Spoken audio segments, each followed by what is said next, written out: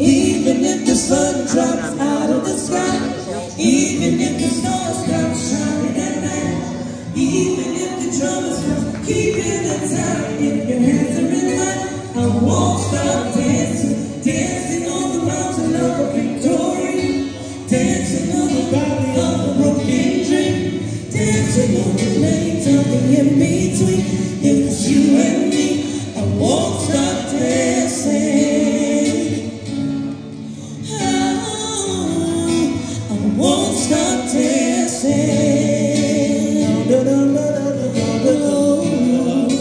I won't stop dancing.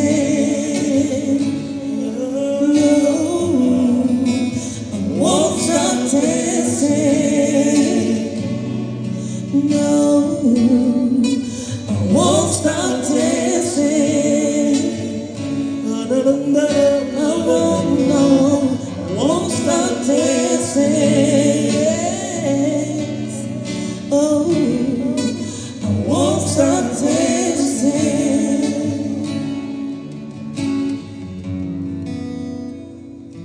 Y'all look good.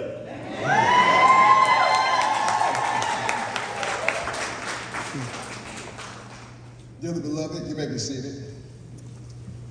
Dearly beloved, we are gathered in the presence of God and you as witnesses to reaffirm the union between Deontay and Lisa, better known to the Remedy Church as Pastor Lab and Pastor Lisa. Reaffirming 10 years of marriage. Marriage is created and instituted by God. It depicts the mystical union between Christ and the church. Marriage was and is God's idea, and therefore it cannot be redefined because man did not define it. The Bible gives us the participants in marriage. A man shall leave his father and mother and cleave to his wife. The Bible gives us the permanence of marriage. What God has joined together, let no man put asunder. And then one could argue the Bible gives us the power of marriage. Ecclesiastes 4 verse 12, a three-strand cord is not easily broken. That when two people are connected and God in the middle, it's just really hard to break it up. If there happens to be any person here who's lost your mind, who can think of a reason why these two should not continue to be married after 10 years, then speak now, forever hold your peace. Or get shot, Pastor Lab said, praise God. Security is here, security is here. We're grateful to be standing here in deference to Jesus Christ and certainly in honor to my pastor, Bishop Joey, who is sitting here. It is my privilege to be here and to be a part of this union today. Marriage is God's idea. It is a blessing theologically, anthropologically, and sociologically. Theologically, it's God's idea. I've never married and shall never marry two people who don't believe in God. I really believe it's God's idea, so why do it if God's not going to be at the center of it? Sociologically, it just makes sense. Society prospers when families are together and whole. Anthropologically, you talked about doing a lot of stuff with your hands on the video, so anthropologically, it is God's idea for procreation, that lovemaking not only produces two beautiful kids, but it's also for your enjoyment. So it makes sense sexually and biologically and anthropologically. Marriage is just a good thing. I know you guys have some things to say to each other, but I just want to ask you a couple of questions to make sure we're still on the same page. Do you, Pastor Lab, still take Lisa to be your lawfully wedded wife, to have and to hold, to honor, to respect and cherish, and to keep yourself only unto her as long as you both shall live? If you still do, say, I still do. I still do. Praise God. Amen.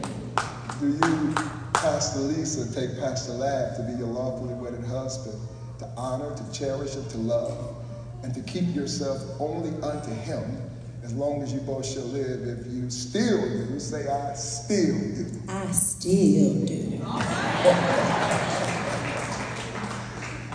I believe there is a moment for communion, and please feel free to unite in that now. To those who may be unbelievers, the purpose of communion at a wedding is not so much just for them, but it really is a moment of evangelism for some co-worker, some cousin who may not know Jesus. And it says to the people present that without the blood of Jesus, our marriage can't sustain. That the blood of Jesus is what's keeping our marriage. And so as they drink up the cup and take up the bread, they are affirming that Christ is at the head of this union. That is the body of our Lord and Savior Jesus Christ. And that is the precious shed blood of our Lord and Savior Jesus Christ. If there's one person here who's unsaved or unchurched, even at this wedding, these two wonderful pastors offer Christ to you now.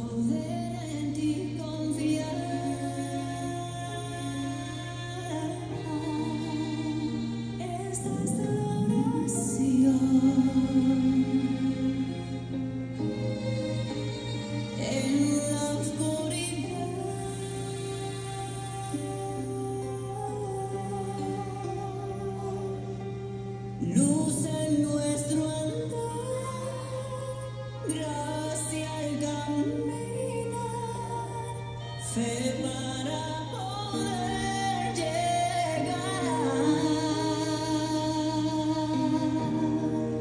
Que alumbre el corazón, que alumbre el corazón, la luz que tú nos das, la luz que tú nos das.